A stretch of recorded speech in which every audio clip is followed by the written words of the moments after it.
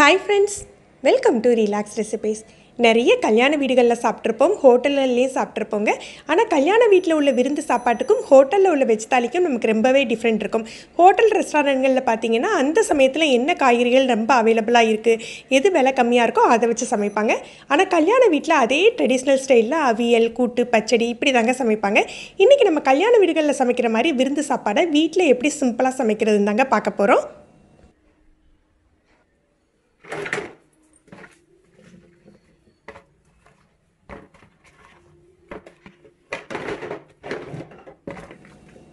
மெனுவை decide பண்ணி முடிச்சாக்லேயே நம்ம என்னென்ன காய்கறிகள் வேணுமோ அதை எடுத்து கட் பண்ணி வச்சுட்டு ஊற வைக்க வேண்டியதை ஊற வச்சாலே உங்களுக்கு விருந்து சீக்கிரமாக சமைச்சிடலாங்க.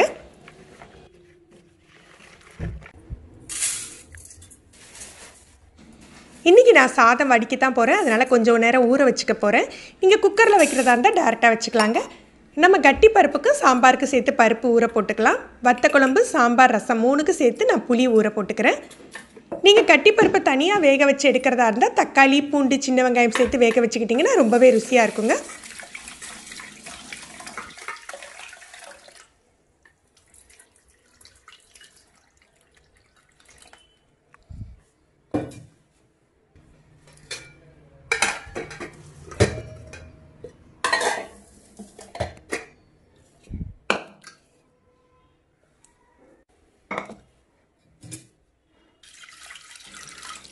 பருப்பை நல்லா கழுவிட்டு கொஞ்சமாக மஞ்சள் தூளும் 1 ஸ்பூன் நல்லெண்ணெய் சேர்த்து வேக வச்சுக்க போகிறோங்க. இப்படி வேக வச்சுக்கிட்டிங்கன்னா பருப்பு நல்லா கொலைய வெந்துடும். பருப்பு வேகட்டும், அதுக்குள்ளே நம்ம உளுந்து வடை இன்றைக்கி தயார் பண்ணலாம். அதுக்குரிய உளுந்தை ஊற வச்சிடலாம். 1 கப் அளவுக்கு உளுந்து எடுத்துருக்கேன், அதுக்கு 1/4 கப் பச்சரிசி சேர்த்து ஊற வச்சுக்க போகிறேன். பச்சரிசி சேர்த்து ஊற வச்சு அரைச்சிக்கிறதுனால நல்லா உளுந்த வடை மொறு மொறுன்னு இருக்குங்க. நீங்கள் பருப்பு வடை வேணும்னாலும் கடலைப்பருப்பு ஊற வச்சு எடுத்துக்கலாம். இன்றைக்கி கதம்ப பொரியலுக்கு முட்டைக்கோஸ், கேரட், பீன்ஸ், பச்சை பட்டாணி இது 4 சேர்த்து நம்ம கதம்ப பொரியல் பண்ண போகிறோங்க.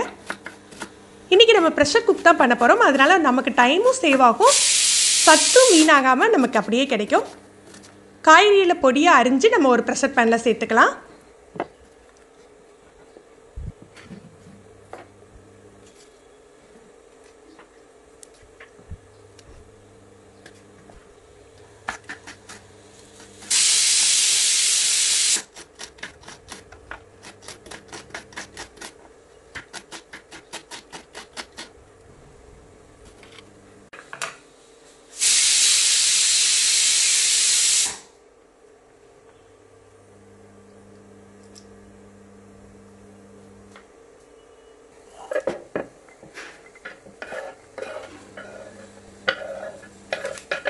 இன்றைக்கி நான் வெஜிடபிள் கம்மியாக தான் எடுத்துருக்கேன், அதனால் 1 டேபிள் ஸ்பூன் அளவுக்கு பாசிப்பருப்பை கழுவி இதோட சேர்த்துக்கிறேன். அதில் ஒரு 3 டேபிள் ஸ்பூன் அளவுக்கு தண்ணி சேர்த்துட்டு தேவையான அளவு உப்பு சேர்த்துக்கோங்க. இதை நல்லா கலந்துட்டு ஹை ஃப்ளேமில் ஒரே ஒரு விசில் வச்சு எடுத்தால் போதுங்க. ஒரு விசிலுக்கு மேலே வச்சிங்கன்னா குழஞ்சிடும். இதுக்கு மஞ்சள் தூளும் சேர்க்கக்கூடாது, இந்த வெஜிடபிள் அந்தந்த கலரில் இருந்தால் தான் அழகாக இருக்குங்க. இப்போ நம்ம வாழைக்காய் எண்ணெய் பொரியல், வாழைக்காய் வறுவல் பண்ண போகிறோம். இதுக்காக அந்த மேல் தோல், கனமான தோலை மட்டும் எடுத்துக்கோங்க, ரொம்ப எடுக்கணும்னு அவசியம் இல்லை. எடுத்துட்டு கொஞ்சம் மெல்லிசாக கட் பண்ணி எடுத்துக்கலாம்.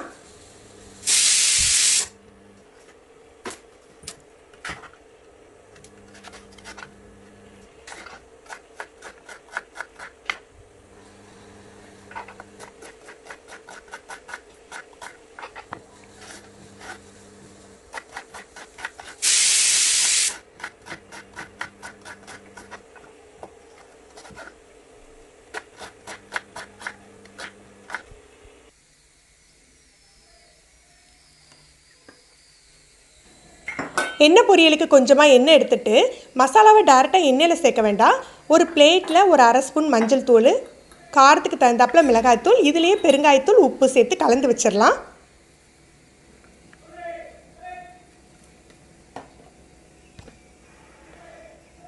இந்த எண்ணெய் பொரியலுக்கு கடுகுளுந்த பருப்பு போட்டு தாளிக்க வேண்டாம், கொஞ்சமாக கருவேப்பிலை போட்டு தாளிச்சிட்டு இந்த மசாலாவை சேர்த்துடலாம்.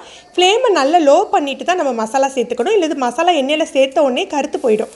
லோ ஃப்ளேமில் வச்சுட்டு மசாலா சேர்த்த உடனே வெட்டி வச்சுருக்க வாழைக்காயெல்லாம் சேர்த்துடலாம். நம்ம மெல்லிசாக அரைஞ்சிருக்கிறதுனால ஒரு 5 நிமிஷத்துலேயே இது நல்லா வெந்து சுருண்டுருங்க, நல்ல ரோஸ்ட் மாதிரி ஆகிடும்.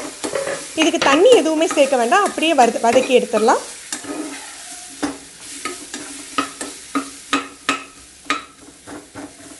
கொஞ்சம் கனமாக கட் பண்ணியிருந்தீங்கன்னா மூடி போட்டு வேக வச்சுக்கோங்க.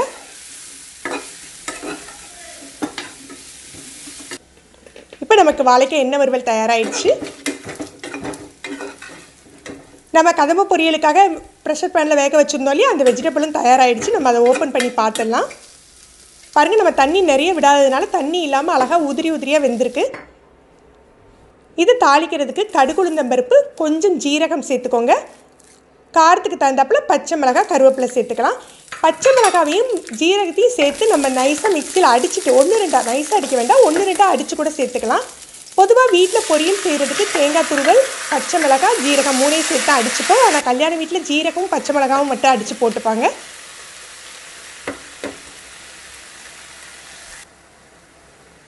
இதில் ஒரு கைப்பிடி அளவுக்கு தேங்காய் துருவல் சேர்த்து வதக்கிடலாம். இப்போ நம்ம அவியலுக்கு தேவையான தேங்காய் துருவலையும் நம்ம அரைச்சி எடுத்துடலாங்க. அவியலுக்கு வந்து நம்ம தேங்காய் துருவலை டைரெக்டாக சேர்க்கக்கூடாது. அவியலுக்கு ஒரு கைப்பிடி அளவுக்கு தேங்காய் துருவலோட 2 பச்சை மிளகாய், ஒரு அரை ஸ்பூன் ஜீரகம் வச்சு நம்ம அரைச்சிக்க போகிறோம்.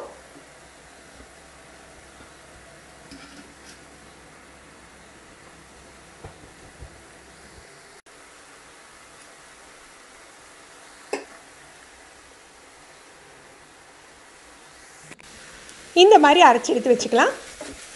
இப்போ நமக்கு கதம்ப பொரியலும் தயாராகிடுச்சு. இதை எடுத்து வச்சிடலாம்.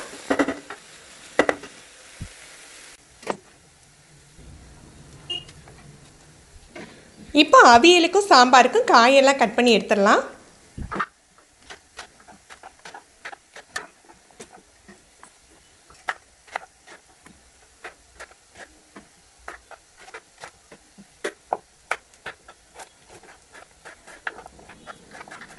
அவியலுக்கு காய்கறிகளை நீளமாக கட் பண்ணிக்கோங்க. சாம்பாருக்கு இன்றைக்கி நான் முருங்கைக்காய், மாங்காய் சேர்த்து சாம்பார் பண்ண போகிறேன். சாம்பாருக்கு பொதுவாக நம்ம நீர் காய்கறிகள் சேர்க்குறத வந்து தவிர்த்துக்கலாம். நீர் காய்கறிகள் இப்போ சுரைக்காய், பூசணிக்காய் இந்த மாதிரிலாம் சேர்த்திங்கன்னா கொஞ்சம் நீர்ச்சத்து அதிகமாகி கொஞ்சம் நேரம் ஆனால் சாம்பார் கொஞ்சம் டேஸ்ட்டு குறைஞ்ச மாதிரி ஆகிடும்.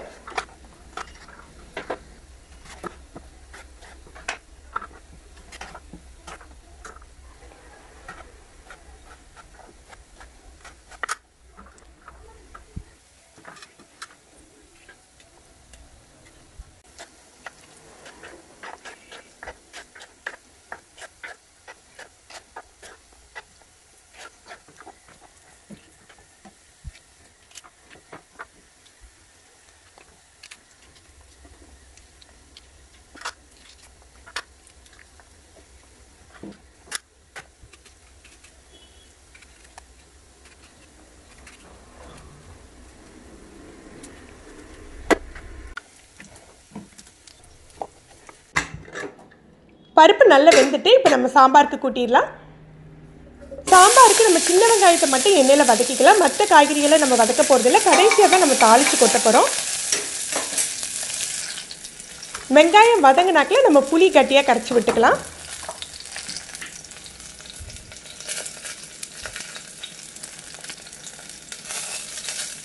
புளி விட்டு தேவையான அளவு தண்ணி, அதில் உப்பு, சாம்பார் பொடி இதெல்லாம் சேர்த்துக்கலாம்.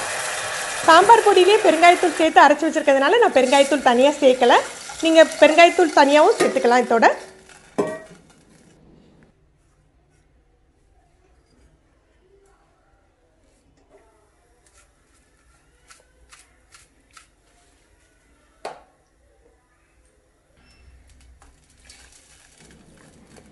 உப்பு காரம் செக் பண்ணிவிட்டு நம்ம காய்கறியில் சேர்த்துலாம்.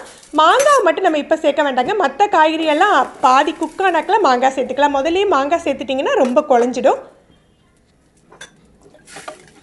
இப்போ நம்ம அவியலுக்கு தயார் பண்ணிடலாம். எல்லா வெஜிடபிளையும் ஒரு ப்ரெஷர் குக்கரில் மாற்றிக்கிறேன், ப்ரெஷர் பேனில். சில பேர் காய்கறிகள் வெந்த பிறகு தயிர் சேர்ப்பாங்க. நான் முதல்லையே தயிர் சேர்த்துடுவேன். தயிர் முதல்லையே சேர்த்தாலும் நல்ல டேஸ்ட்டாக இருக்கும். ஒரு 2 டேபிள் ஸ்பூன் அளவுக்கு தயிர் சேர்த்துக்கோங்க. அதில் கொஞ்சமாக தண்ணி, நிறைய தண்ணி விட வேண்டாங்க. ஏன்னா நம்ம ப்ரெஷர் குக் தான் பண்ணுறோம். இப்போ தேவையான அளவு உப்பு போட்டு கிளறி விட்டு ஒரு விசில் அல்லது 2 விசில், நல்ல கொலைய உங்களுக்கு வெஜிடபிள் வேணும்னா 2 விசில் வச்சுக்கோங்க.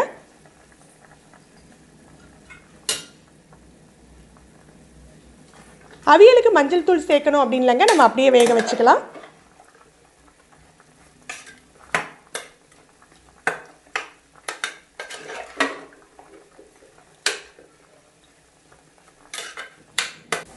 சாம்பார் இப்போ நல்லா கொதிச்சுட்டு இப்போ நம்ம மாங்காவையும் சேர்த்துடலாம். மாங்காய் சேர்த்து மாங்காய் ஒரு கொதியிலே வெந்துருங்க. மாங்காய் வெந்தாக்கில் நம்ம பருப்பை சேர்த்து விட்டுறலாம்.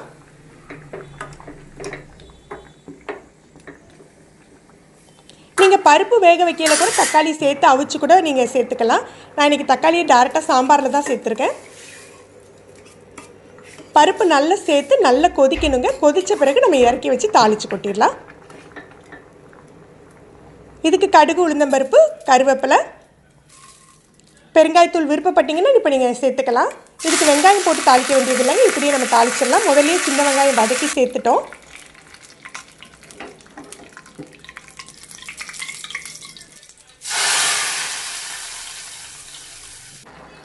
இப்போ நம்ம அவியலும் ரெடி ஆகிடுச்சு. இதில் நம்ம அரைச்சி வச்சுருக்கோம் இல்லையா, தேங்காய், பச்சை மிளகாய், ஜீரகம், அவியலுக்கு ஏற்கனவே அரைச்சி வச்சுருந்தோம். அதை நல்லா கலந்து விட்டுறலாம். அவியலுக்கு நம்ம தேங்காய் எண்ணெய் விட்டு தாளிச்சிங்கன்னா உங்களுக்கு வாசம் நல்லாயிருக்குங்க. அதனால் இன்றைக்கி நம்ம தேங்காய் எண்ணெய் விட்டு தாளிச்சிக்க போகிறோம். நம்ம கொஞ்சமாக தான் தண்ணி விட்டுருக்கோம். தண்ணி நிற்கிற மாதிரி இருந்ததுன்னா தண்ணி கட்டியாகிற வரைக்கும் நீங்கள் அடுப்பில் வச்சுடுங்க.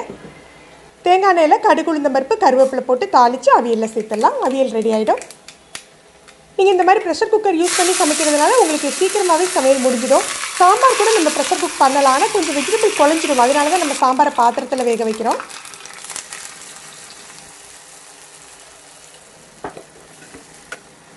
இப்போ நமக்கு அவியல் தயாராகிடுச்சு.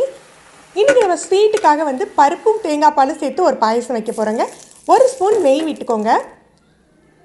அதில் ஒரு அரை கப் அளவுக்கு நான் பாசி பருப்பு எடுத்திருக்கேன்.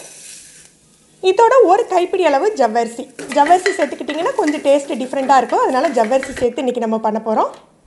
இந்தளவு போதுங்க. 1 டேபிள் ஸ்பூன் அளவு தான் இருக்கும். அரை கப் பாசிப்பருப்புக்கு 1 டேபிள் ஸ்பூன் அளவுக்கு ஜவ்வரிசி சேர்த்து வறுத்துக்கோங்க.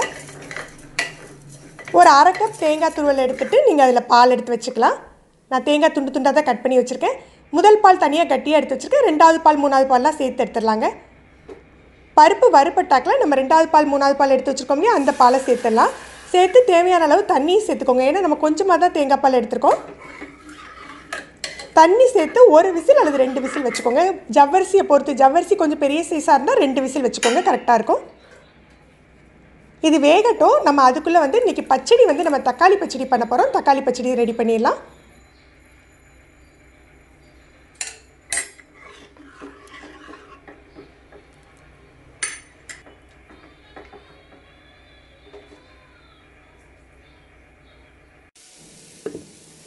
வடை மாவும் அரைச்சி எடுத்துகிட்டேன். அதுக்கு வெங்காயம், பச்சை மிளகாலாம் கட் பண்ணி வச்சுருக்கேன். கடைசியாக நம்ம வடையை பொரித்து எடுத்துக்கலாம். இதெல்லாம் கட் பண்ணி மட்டும் எடுத்து வச்சுருக்கேன்.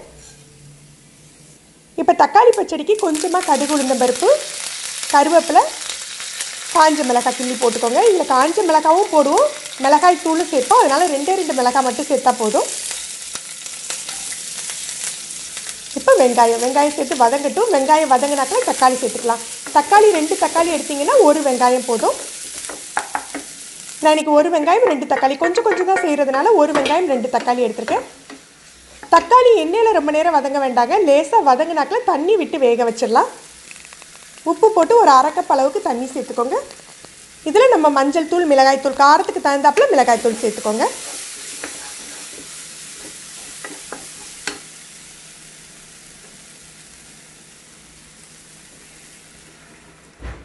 இந்த தக்காளி பச்சடிக்கும் நம்ம தேங்காய் பேஸ்ட்டு சேர்ப்போங்க. இதுக்கு வந்து பச்சை மிளகாய் சேர்க்காம தேங்காயும் ஜீரகமும் மட்டும் சேர்த்து அரைச்சி சேர்க்கணும். நம்ம அவியலுக்கு அரைக்கையில் கூட நீங்கள் ஒரு 2 ஸ்பூன் எடுத்து வச்சுக்கிட்டா போதும். பச்சை மிளகாய் சேர்க்காம 2 ஸ்பூன் எடுத்து வச்சுக்கிட்டிங்கன்னா கரெக்டாக இருக்கும். இப்போ நல்லா வெந்துட்டு தக்காளி இப்போ நம்ம சேர்த்துடலாம் தேங்காய் பேஸ்ட்டு. உங்களுக்கு எந்த அளவுக்கு கன்சிஸ்டன்சி வேணுமோ அந்தளவுக்கு தண்ணி சேர்த்து கொதிக்க வச்சு எடுத்துக்கோங்க. இப்போ நமக்கு தக்காளி பச்சடி தயாராகிடுச்சு. இதில் 1 ஸ்பூன் மட்டும் தயிர் மிக்ஸ் பண்ணுங்கள். இப்படி இது மிக்ஸ் பண்ணால் ரொம்ப டேஸ்ட்டாக இருக்குங்க. அதனால் 1 ஸ்பூன் தயிர் மிக்ஸ் பண்ணிக்கோங்க. இப்போ நமக்கு பாயசத்துக்கு பருப்பு வெந்துட்டு பாருங்கள், இந்தளவு மலர்ந்து வெந்தால் போதுங்க. ரொம்ப மாவாக வேண்டியதில்லை. இதில் கொஞ்சமாக வெல்லத்தை கொதிக்கிற வெந்நியில் கரைச்சி வச்சுருக்கேன். வெல்லம் பாகு எடுக்கணும்னு அவசியம் இல்லை. உங்களுக்கு இனிப்புக்கு தகுந்தாப்பில் வெல்லத்தை நீங்கள் மண் இல்லாமல் இருந்தது, சுத்தமான வெல்லமாக இருந்ததுன்னா டேரெக்டாக கூட சேர்த்துடலாம். இதை நல்லா மிக்ஸ் பண்ணி விட்டுட்டு இதில் கொஞ்சம் ஏலக்காய் தூளும் பச்சை கற்பூரம் கொஞ்சம் இருந்ததுன்னா சேர்த்துக்கோங்க. பச்சை கற்பூரம் சேர்த்தா நல்ல வாசமாக இருக்கும். பச்சை கற்பூரம் சேர்க்குறதா இருந்தால் ஒரு துளி அளவு தான் சேர்த்துக்கணுங்க. அதுக்கு மேலே சேர்த்துட்டா கசப்பு கொடுத்துடும். பாருங்கள், இந்தளவு சேர்த்தா போதும். இதை நல்லா மிக்ஸ் பண்ணி அந்த வெல்லம் கொதிக்க ஆரம்பித்தாக்கில் நம்ம எடுத்து வச்சுருக்கோம் இல்லையா முதல் பால், அதை சேர்த்து நம்ம இறக்கி வச்சிடலாம். முதல் பால் சேர்த்த பிறகு ரொம்ப கொதிக்க விட வேண்டியது இல்லைங்க. சூடு வந்தாலே போதும். நெய்யில் கொஞ்சம் முந்திரி பருப்பு, காஞ்ச திராட்சை தாளித்து எடுத்துடலாம். இப்போ நம்ம வடையை பொரிச்சு எடுத்துக்கலாங்க.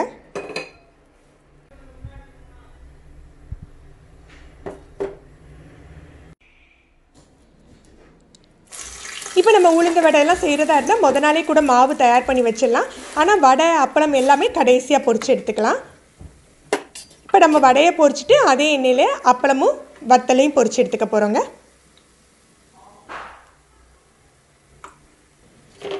ரசம் ரெசிபி ஆல்ரெடி நம்ம பொடி ரசம், தக்காளி ரசம் எல்லாமே நம்ம சேனலில் போஸ்ட் பண்ணியிருக்கிறதுனால நான் இதில் இன்க்ளூட் பண்ணல. நான் அதோட லிங்கை கீழே டிஸ்கிரிப்ஷனில் கொடுக்க. ஆல்ரெடி நம்ம அரைச்சி விட்ட வத்தக்குழம்பு ரெசிபி ஆல்ரெடி போட்டிருக்கோம். கல்யாண வீட்டில் வைக்கிற வத்தக்குழம்பு ரெசிபியை நான் ஒரு தனி வீடியோவாக உங்களுக்கு போடுறேங்க.